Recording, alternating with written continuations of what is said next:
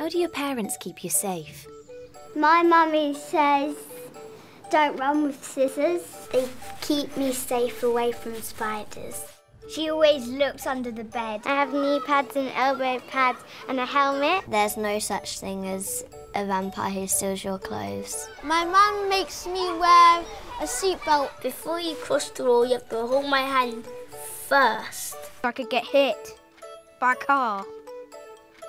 It would hurt. My mum makes me wear gum shield in hockey because my teeth are very important. I have to hold their hand when we're like queuing because people might take me. Stranger danger! How do your parents keep you safe online? Don't really know. For simple, practical advice to help keep your kids safe online, visit netaware.org.uk.